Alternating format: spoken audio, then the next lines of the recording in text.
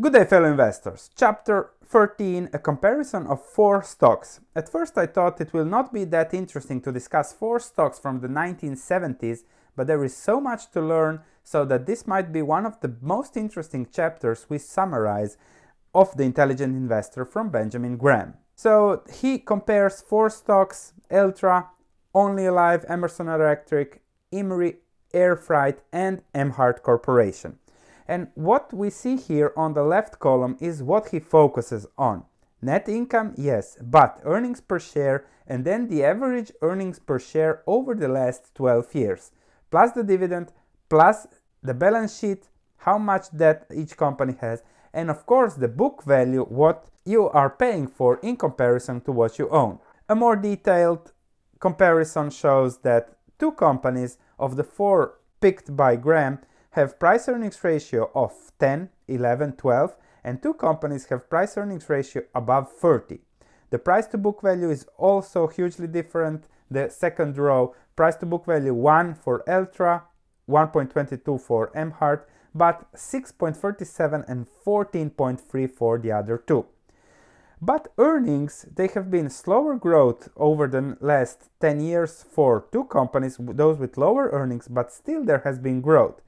And there has been huge growth for other companies, but not that much. For a company expensive at that point like Emerson Electric, this is not including inflation. You can see that Emerson Electric stocks went nowhere from 1970 till 1980. So 10 years it went really nowhere. It was down 50% because it had a very expensive start. So when we invest in the long term, we have to look also at the short term and not overpay for that long term. In the long term, Emerson Electric stock exploded lately, and we can see it now at $70, which means 70 times what it was in 1980, not counting in the dividends. And this is the main message, I think, of this chapter. Look at the prices from 1963 till 1968 of all the 4 stocks. 3/4 to 50 was the high. So huge appreciation. 1 to 60, 60 times higher. 1/8 to 66, so what, 500 times higher from low to high over 32 years. And also 3 and 5/8 to 58.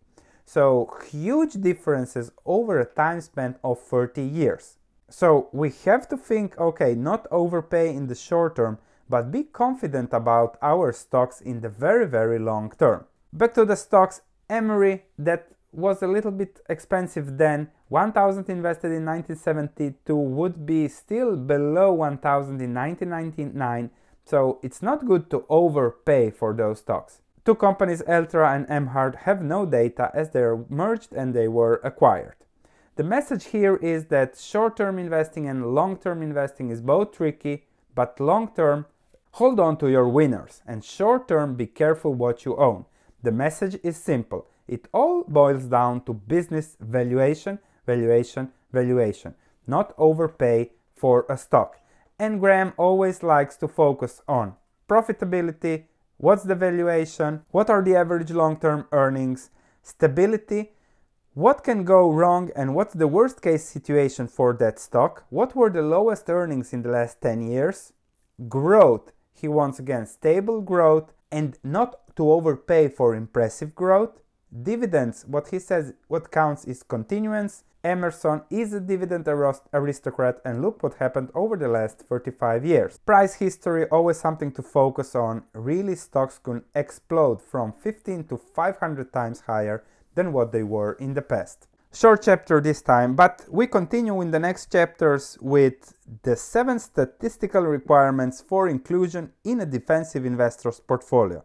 That will be very interesting, and those are summarized as follows: adequate size, a sufficiently strong financial condition, continued dividends for at least the past 20 years, no earnings deficit in the past 10 years, 10-year growth of at least 1/3 in per share earnings, price of stock no more than 1.5 times net asset value, price no more than 50 times average earnings of the past 3 years. So thank you for watching. Looking forward to see you in the next chapter, stock selection for the defensive investor, chapter 14.